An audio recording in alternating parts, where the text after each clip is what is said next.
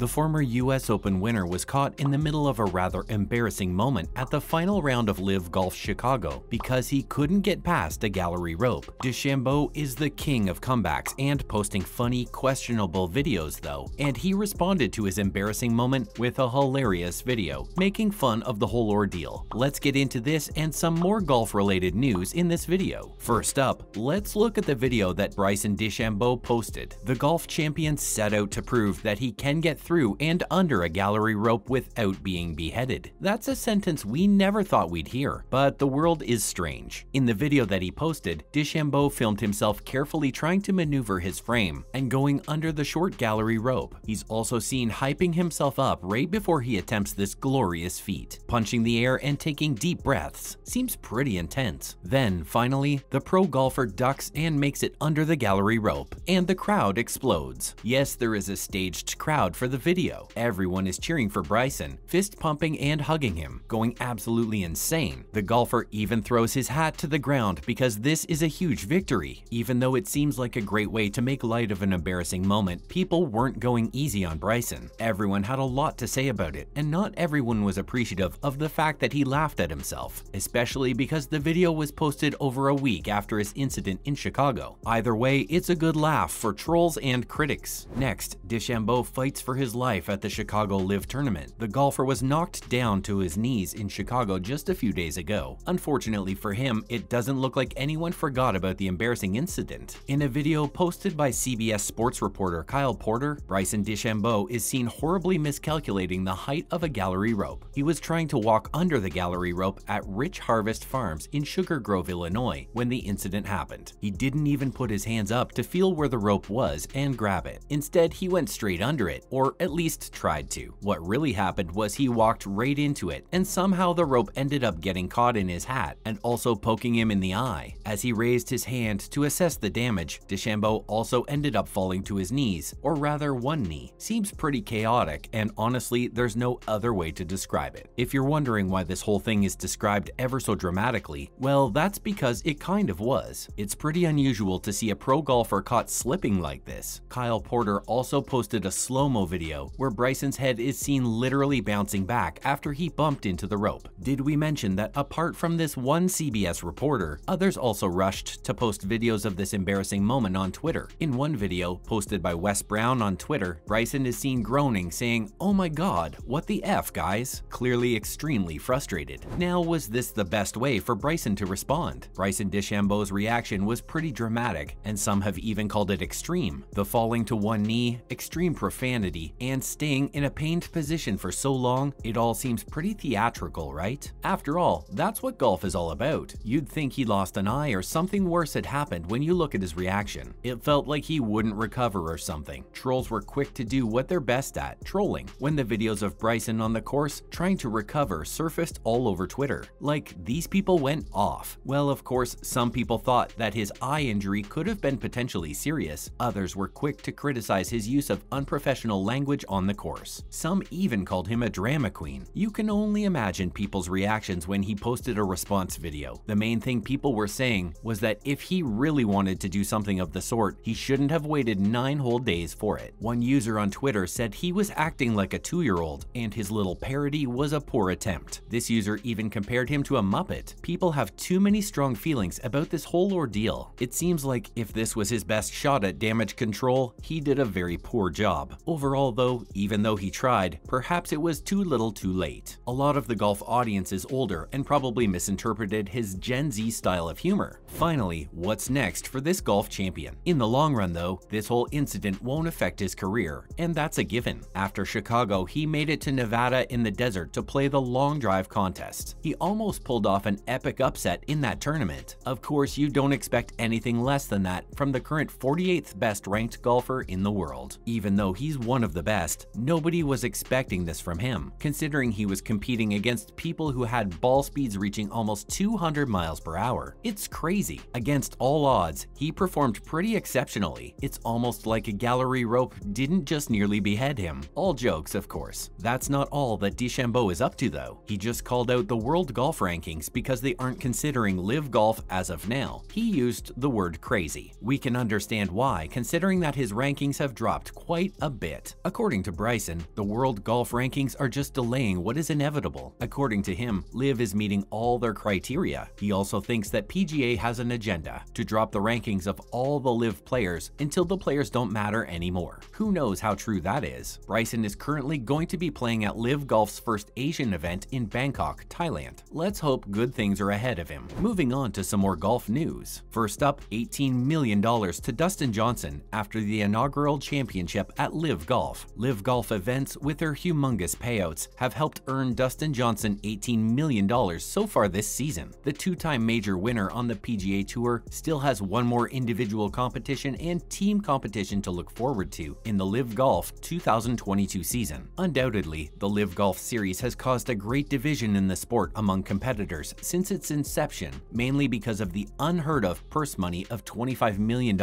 compared to the PGA Tour for individual events. Dustin Johnson is indeed very proud to have earned the unsurmountable first-place winner for individual competitions for the inaugural season of LIV Golf, given there's still an event to play for the season in Jeddah later this month. LIV Golf will be rewarding $8 million to second place and $4 million to third place winners for the inaugural season, an amount only expected to increase in Season 2 of the LIV Golf Series events. Next is Tiger Woods finally returning. In the last major he played, Tiger Woods said that it would probably be his last. It's no secret that things haven't quite been the same after his accident. Everyone has patiently been waiting for his return to the course, and one commentator from the PGA Tour Radio called Nota Begay finally raised everyone's hopes. Apparently, the star athlete might be competing sooner than we think. Begay said that we might see him just once this fall, and that he might surprise everyone. These are the kind of surprises we need more of when it comes to golf. People are already speculating which tournament he's going to show up in. Which one do you think will be graced by his presence? Finally, homegrown hero Jon Rahm repeats win for the third time. Jon Rahm, a homegrown favorite, became only the second player in tournament history to become a three-time winner of the Spanish Open, joining fellow countryman Seve Ballesteros, who accomplished the same feat 27 years ago. The 27-year-old Spaniard only led by one stroke round, inching the Australian Min Woo Ling going into the final round, but his final round, consisting of 6 birdies and an eagle, had him finish 6 strokes, -25, ahead of second-place winner Mathieu Pavon, -19, of France. Meanwhile, the second-place starter Min Woo Ling finished in third place with a -18 finish at the end of the tournament. At this point, the 3-time winning champion at this particular event left Rahm lost for words. Following in his hero's footsteps, he said that it was the goal coming in. The -25 finish also beat his personal best for the tournament from 2019, where he finished with a -22 for his final score. He said after the tournament's final scores were announced that this was his lowest round and his lowest score, but a perfect week. It couldn't have gone any better for the Spaniard, and things are only looking up for the champion in tournaments ahead. That's a wrap for this video. What do you think of Bryson DeChambeau's little clapback? Was it too little too late, or just the perfect response? Let us know in the comments below. Make sure to give this video a thumbs up and subscribe to our channel for more videos like this. See you in the next one.